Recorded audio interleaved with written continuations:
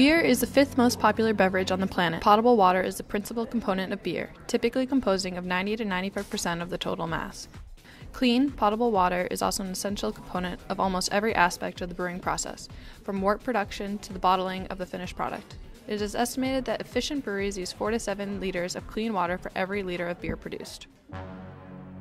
We visited 3 different scale breweries in the Tampa area to better understand how water and nutrients are managed at their facilities. The largest scale brewery visited was the Yuengling Brewery in Tampa, Florida, which has a 475-barrel brew capacity with water coming from an on-site well.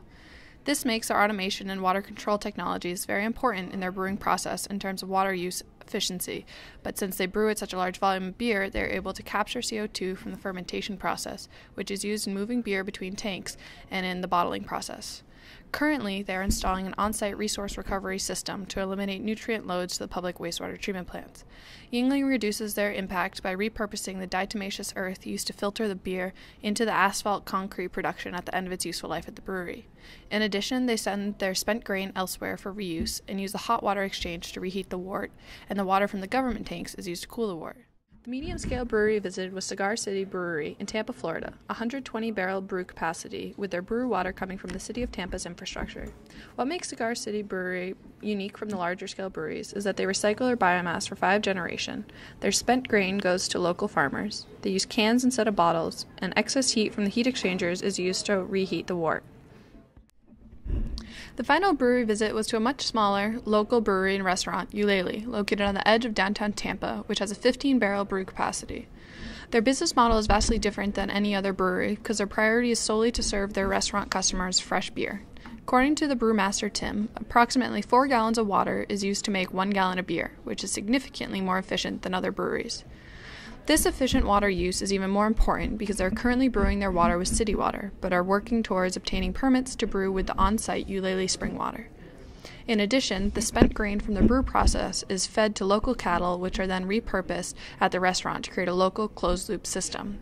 The brew process does not use any diatomaceous earth for filtering because they have tight control over their brewing process, unlike larger breweries. When possible, CO2 is used to move beer between tanks, and lastly, the beer is not shipped anywhere, which keeps its embodied energy low. We asked 2 USF students if they knew of any breweries that reclaim water or nutrients at their facilities.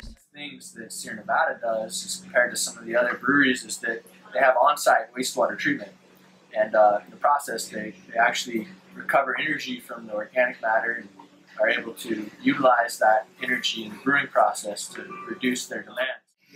Well, in Rhode Island, where I'm from, they have microbrewery, Newport Storm, and they actually, their 2014 special beer incorporated snow as their input for water. So I thought that was pretty interesting, just to play around with the flavor, but also because it's kind of like sustainable, because you're already using something that, almost like rainwater harvesting, but something that's local and seasonal. So I thought that was pretty cool.